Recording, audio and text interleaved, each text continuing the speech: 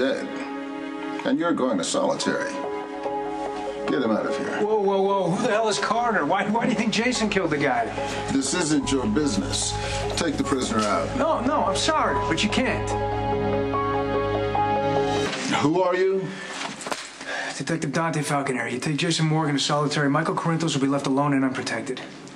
Mr. Morgan was aware of that possibility when he chose to kill another inmate. Well, I want the details of the case before you take him anywhere. I don't have time for this, Detective Falconeri. Come on, who is Carter, and why would Jason kill him knowing it would cause Michael more problems? Get Morgan out of here. Your visit is over.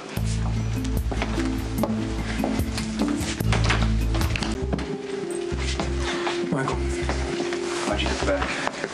I was visiting Jason, and the warden came in and got him. It seems he thinks that Jason had something to do with killing this guy Carter. Do you know anything about that? What's the warden gonna do with Jason? I don't know. He's talking to him right now. Michael, look, I know you don't trust me, but there's nothing you can't tell me that I won't find out on my own, so why don't you just tell me what happened? What did this guy Carter do to Jason that made him want to kill the guy?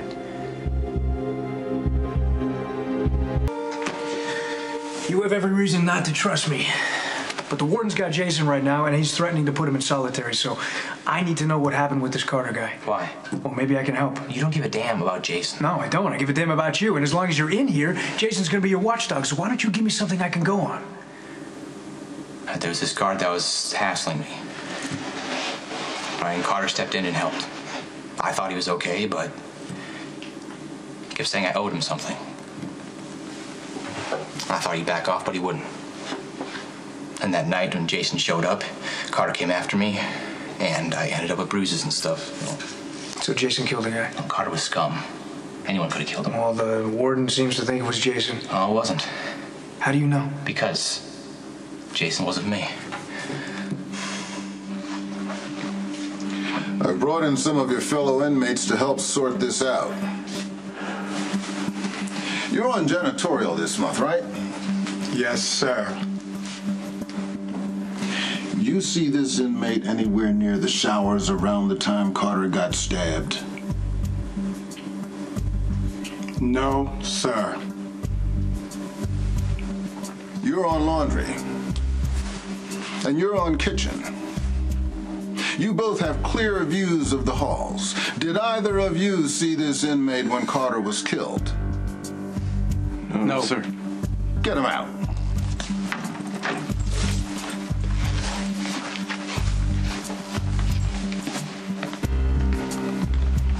Carter was not a nice guy. No surprise your fellow inmates would lie to cover for you. Sir, you have no proof that I killed Carter. We'll see what the investigation turns up. In the meantime, you're going to solitary. Please, I'm asking you not to do that.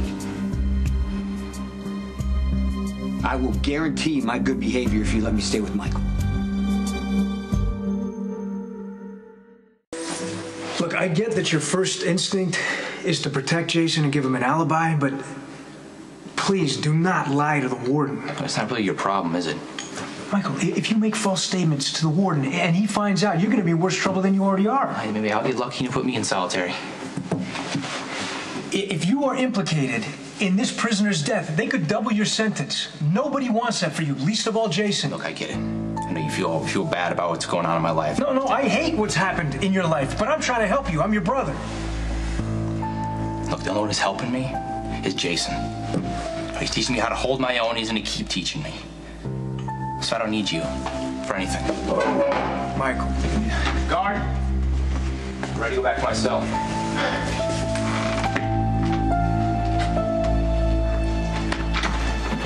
I don't like that an 18-year-old brain-damaged kid got sentenced to Pentonville. Then help him. It's not my job to play favorites. It's my job to oversee a prison full of inmates. All I want to do is keep Michael safe. That's it. Sir, I don't want to make any waves. I believe that Michael could survive this, but he's going to need help to do it. I promised him once that I would keep him safe. And I failed. Let me stay with Michael. Let me get him through the rest of his sentence without being harmed. There's one person who can make that happen. And that's you.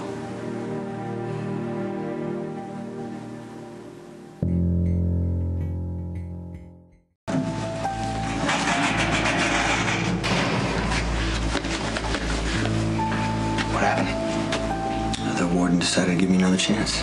Okay. So we need to be careful and stay out of trouble. Yeah, I'm all for that. How'd you know I was in with the warden? Dante asked to see me. He said that you were visiting him, and then they took you away. Did Dante say why he was here? He just kept asking me questions about Carter. And he asked me if you killed him. I said no, you were with me, so... Michael, I told you not to lie for me. Dante was fishing for information to use against you. I wasn't about to give it to him. Yeah, I know. You can't trust the guy. He doesn't want you in here alone. He wants you to be protected. That's what he said when he told the court I killed Claudia. Dante is a master of screwing people over and then claiming that he meant no harm. What'd you say about Carter? Well, I told him I got a new fight. I know he's gonna go tell Dad. Told Dante that Carter attacked me. But Dante was reading between the lines. I jumped to conclusions. I wanted to tell him not to tell Dad, but he would have taken it as admission that there was more to tell. Just don't worry about it. I just don't want Dad thinking I'm weak or pathetic.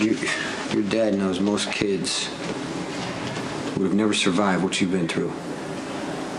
And you did survive, and you're going to come out stronger. I wasn't doing too well before you got here. There are inmates in here twice as big as you who spend their whole lives in here fighting.